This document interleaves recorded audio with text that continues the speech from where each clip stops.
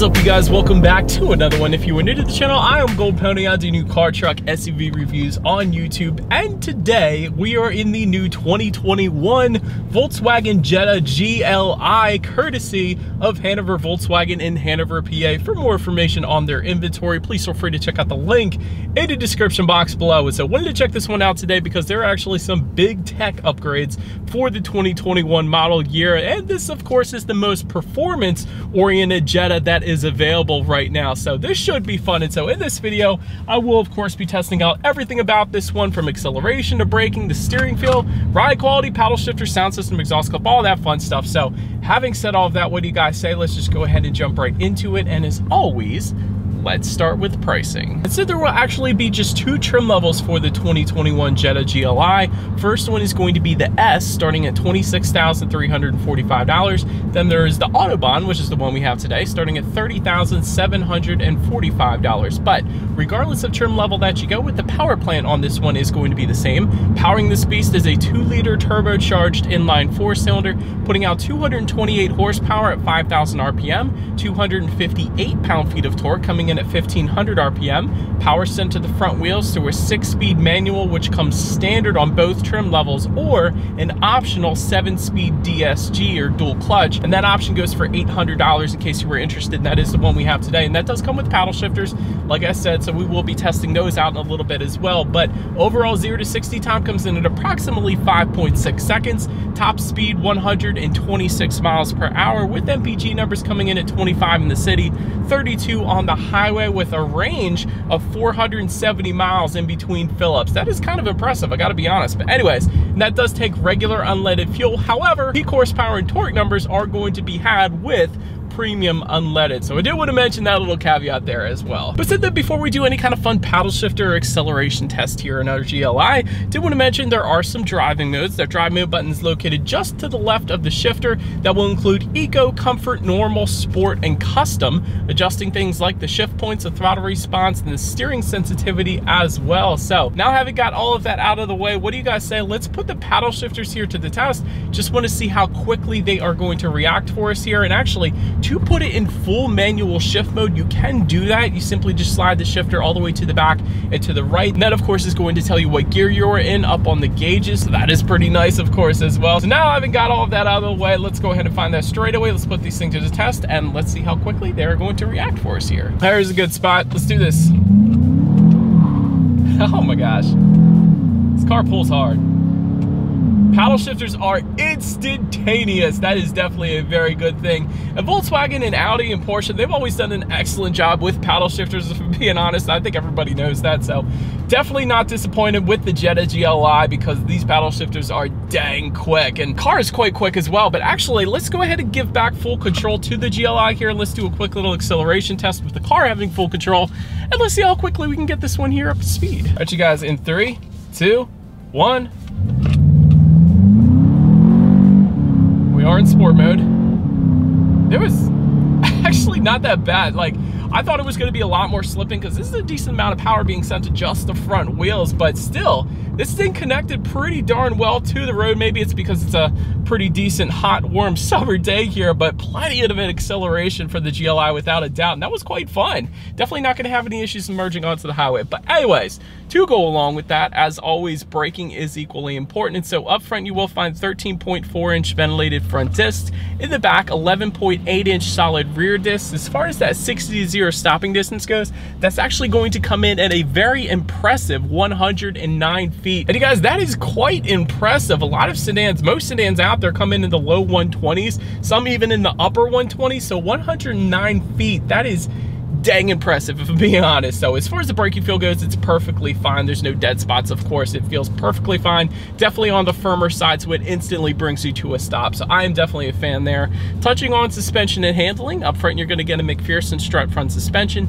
In the back, independent multi-link rear suspension, of course, front and rear stabilizer bars. But since we have the GLI, there is so much more to that when it comes to the suspension. There is a VAQ limited slip front differential for both trim levels. You gotta love that, sending torque to the front wheel with the most traction. So that is definitely going to assist not only with handling, but with that better acceleration that we just got as well. And There is also DCC adaptive chassis control for the Autobahn that we have here today. And that is essentially your adaptive suspension system. So it monitors each shock absorber individually, not only giving you a smoother ride, but also adjusting that suspension to give you much better handling around the turns as well. So really the best of both worlds there. But as far as ride quality goes, I will say you still do tend to feel a good bit more of the road comparatively speaking to some of the other vehicles out there. So definitely not the smoothest ride, but I will say the handling portion and the steering feel, that is what feels really, really good in the GLI without a doubt. So you can definitely tell this car is geared more towards the handling side of things and not so much towards the ride quality. But then if you're buying this type of vehicle anyways, that is really to be expected. But when it comes to the cabin noise, actually, it's not that bad. I wasn't expecting it to be this good.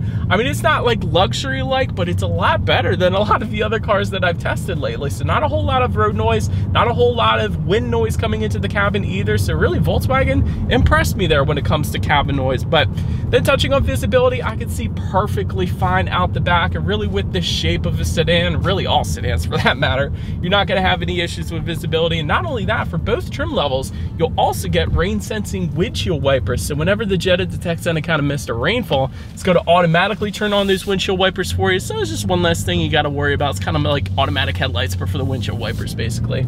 But that about rounds out the performance segment of this review, you guys. Let's now go ahead and take a look at the exterior of our brand new 2021 Volkswagen Jetta GLI. All right, so here she is, you guys, the new 2021 Volkswagen Jetta GLI, finished in pure white, in case anybody was curious of the exact color name that we had here today. But anyways, let's go ahead and start up front. Let's take a look at that front grille here to start. There is that red horizontal bar specific to the GLI with the red GLI badging found just above it. Of course, that is how you instantly distinguish this particular vehicle from the other Jettas in the lineup, of course. Looking down to the corners there are front air curtains as well, helping direct air around the wheel and tire combination. Then taking a look at the headlights, LED projector headlights do come standard for both trim levels of the Jetta GLI. That is wonderful. So many vehicles out there are still putting halogens on their vehicles, and not only that, when they do put LEDs, they typically make them reflector headlights, but LED projector headlights are the very brightest out there as far as the main headlight configurations go, at least. So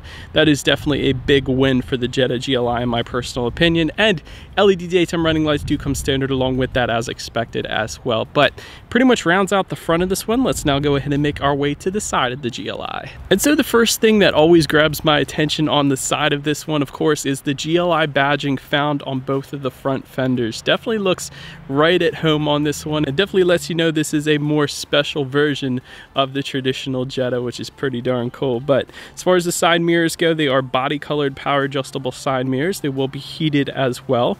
Taking a look down at the wheel setup, 18-inch twin 5-spoke alloy wheels do come standard with red GLI specific brake calipers. So not only are the brakes absolutely amazing when it comes to driving dynamics, but they do look good as well. And you gotta love that the calipers are red, because that does match all of the other red accents found on the GLI. So definitely a very nice side profile. Let's now go ahead and make our way to the back of this one. Let's up and now, since we are around back, shark fin antenna all the way to the top there. A very small deck lid rear spoiler also is going to come standard on the GLI. LED taillights also coming standard. You got some more GLI badging, of course, found just underneath of those taillights there. Just below it all, you will find dual exhaust outlets with chrome tips and a matte black rear diffuser in the middle of it all. But having said that, back to the exhaust outlets, I think you guys do know what we have to do next. As always, here is that exhaust clip.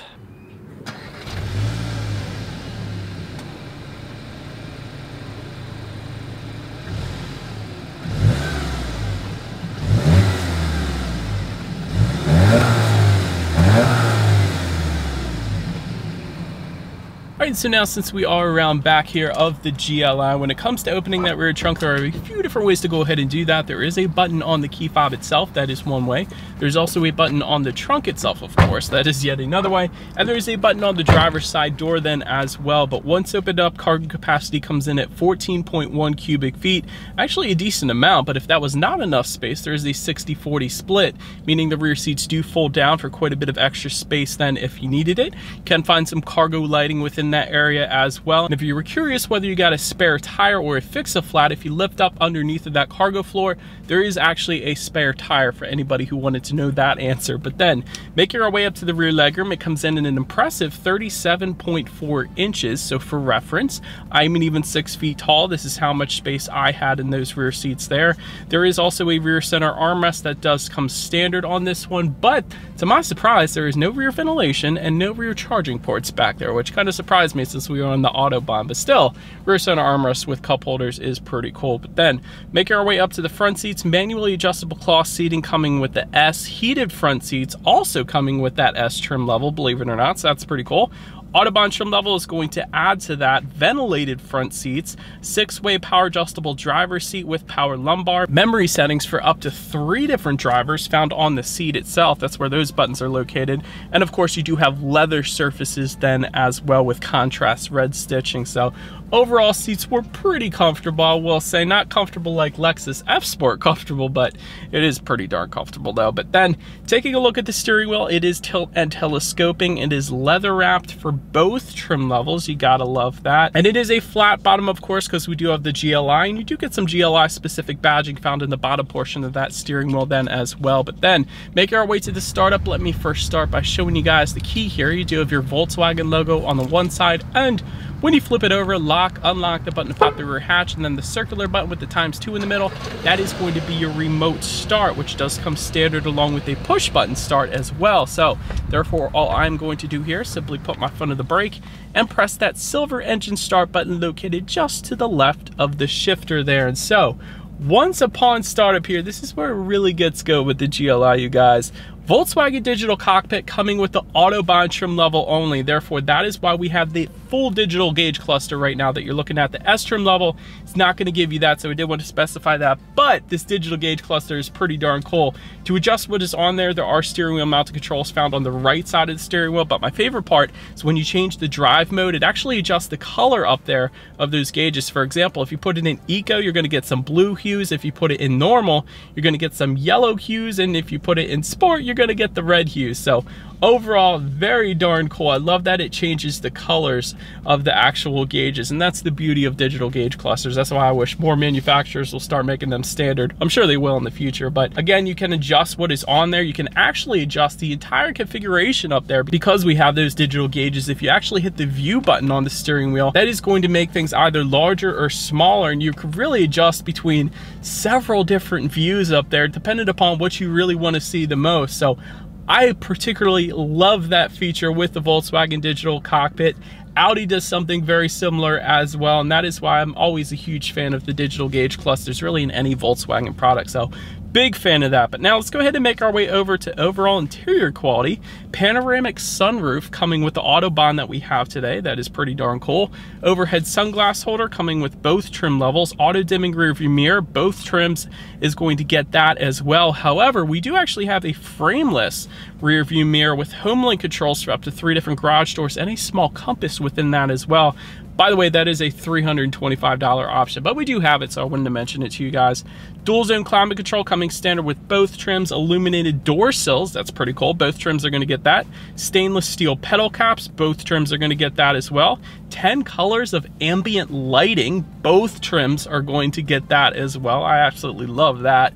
Autobahn trim level though is also going to give you a wireless phone charger that is located just in front of the shifter, along with 2 phone charging ports, although you really don't need them since we have the wireless phone charger after all. Just to the left of the shifter, you do have an electromechanical parking brake. Just behind the shifter, you have a little slot there where you can put that cell phone if you weren't charging it up there at least. You have dual cup holders, and within the center armrest, it's actually light colored on the inside of that center armrest. It kind of surprised me because everything else is a black interior. Then we have a very light color within the center armrest. That's kind of cool. I like it. It's different, but there is actually a phone charging port within that as well. But overall, a very sporty finish, very to the point. I kind of like this fake carbon fiber kind of plastic look that is just above the passenger side glove box. It continues onto the doors. It does look good. However, I do wish the actual door grab handles were something other than a black plastic. Wouldn't mind if they were finished at a little bit higher quality than what they are. But overall, this car is more of a performance-oriented vehicle anyway, so I suppose that is to be expected. But now let's go ahead and make our way to the infotainment screen. One of the best parts I like about the infotainment screen is everything is geared, everything is tilted slightly towards the driver, kind of like the Nissan GTR. So I've always been a big fan of that car, but it's more driver-centric. So the screen itself, though, is going to differ amongst the trim levels. 6.5-inch color touchscreen display coming with the S, 8-inch color touchscreen display then coming with the Autobahn trim. Bluetooth and audio streaming coming standard on this one. Android Auto, Apple CarPlay, and actually wireless Android Auto, Apple CarPlay as well. That is pretty darn cool. Fuel and weather information, you can access that up there. There, of course, is your radio information then as well. And by the way, when it comes to the sound systems here, 6-speaker sound system is going to come standard with the S. However, there is a Beats premium sound system with a subwoofer that does come standard on the Autobahn that we have today. So therefore, what do you guys say? Let's go ahead and turn on the radio, see what we got playing today, and let's test out the clarity of this one.